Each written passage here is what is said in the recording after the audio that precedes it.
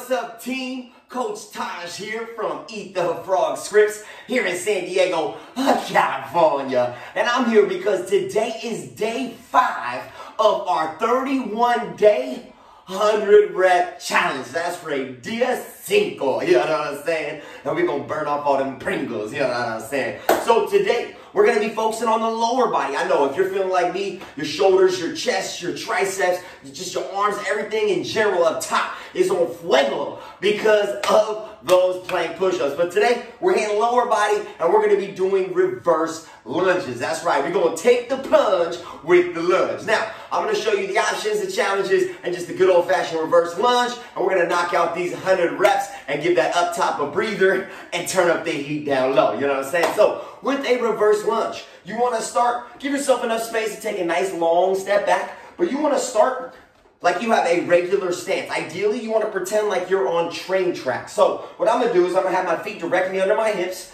I'm going to really tighten my core because you want to make sure your abs are super contracted and active while you are doing this movement the entire time. You want to keep your eyes up, you want to keep your chest up, and keep good posture. So really keep those shoulders rolled back. Now, you're going to take a long step back, like I mentioned, like you're on a train track.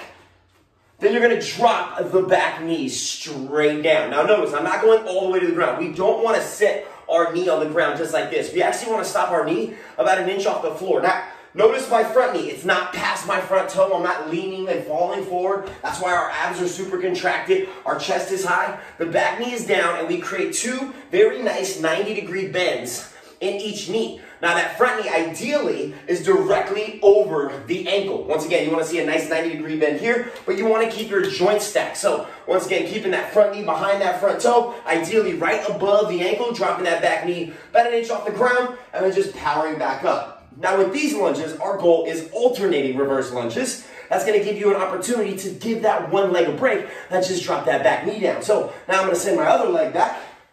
Drop my back knee, once again, inch off the ground. Front knee is directly over that front ankle. And I'm noticing that my knee, I should be able to see down and see my toes if I was to look forward. But once again, we want to keep our chest up. Ideally, we have a straight line from the crown of our head down to that knee that is just above the ground. And then you're driving through that front foot. Whatever leg is up front, you're powering through that leg to power yourself back up. Think less about actually driving through the foot that's in the back, and think more about powering through that front foot that's completely planted. Now notice, I don't have shoes on. This is going to be a great opportunity for you to see that when I step back, I'm not straight-legged, but I'm also really bending, look at that, through my feet. I'm mobilizing the feet.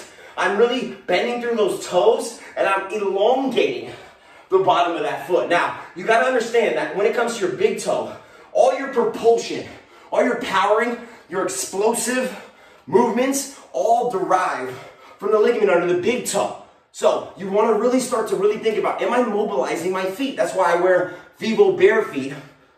I wear minimalist shoes. Reason being, I want to be able to allow my foot to really mobilize. So it's something to think about. When you're doing these lunges, you should feel that bend in that back foot, specifically that big toe. Now, if you're having a difficulty, let's say with the coordination, with the balance on the lunges, guess what you can do for an option? A static lunge. So you'll just take a long step back. You're going to keep that chest up, core tight. Once again, it's like you're on train tracks. Going to keep the eyes up, and you're just going to go straight down and then straight back up. Now notice I'm not going full extension. I'm not locking out my front knee. I'm keeping that front knee slightly bent, but I'm popping up as high as I can on those back toes. Slowly down, about an inch off the ground, and then I'm powering back up. Now this is something to pick up that's really important. Notice my arms.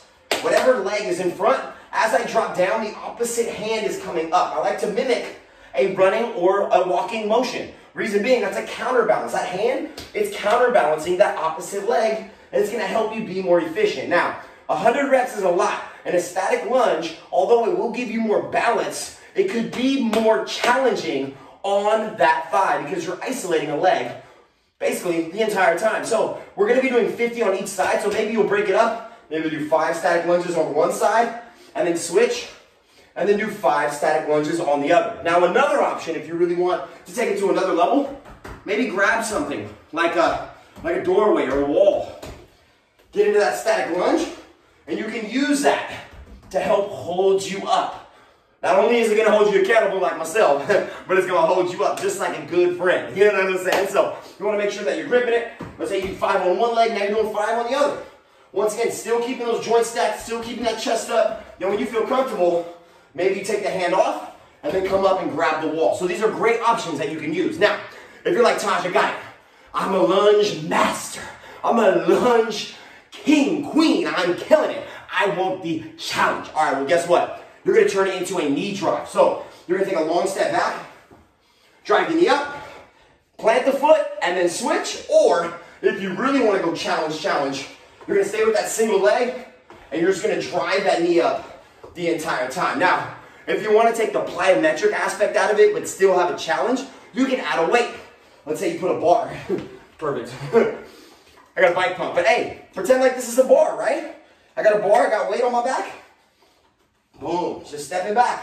If you want to make it even more challenging on the core, maybe you're front racking the weight. So pretend like this is a weight bar, and I'm front racking my weight, forcing my core to really have to stabilize. So you really got to lock those ribs down and hold that weight here. Or if you want to take it a whole nother level, overhead hold on the lunge. So you literally hold the bar overhead and then step back from there. That's literally, I just gave you 4 different challenges, a couple of different options, and different ways that you can maximize, strategize, and prioritize while you're doing these lunges. Now, once again, I can't reiterate enough, just going from the body weight perspective, we want to make sure our chest is up. So as we're going, you should always be able to see what's in front of you. That front knee is always in line with those toes. It's always behind those toes. And that back knee is always just off the ground because you're using your body to absorb the weight. We don't want to, boom, drop that knee and then potentially bruise or hurt that kneecap. We want to protect those joints and use the muscles to make those gains and to make these things happen, all right? So once again, you're going to do 50 on each leg, alternating to 100 total. It's going to give you an upper body breather. And we're going to turn it up on the legs like a heater. You know what I'm saying? So, once again, go get after it. Whether it's an option or a challenge, do what you got to do for you. And you can alternate. Let's say you're doing, just like we're doing with the legs. Alternate. Let's say you bust out a couple challenges. Whew. You're like, oh, man, I got to turn it down. Then you just do the regular lunges. And let's say you're like the last few. You're like, oh, man, I need help. Give me that static. I create that static. And the games ain't gonna be tragic because people are gonna cry when they see you because they're gonna be like, how can I beat you? You know what I'm saying? So anyway, Coach Taj Rockitt, let me know if you got any questions. I'll be here for you, but hey, my mat's out. Hey, that's right. It's time to get these gains. Let's get on the chain with the gains. Choo choo. You know what I'm saying? Let's go, y'all.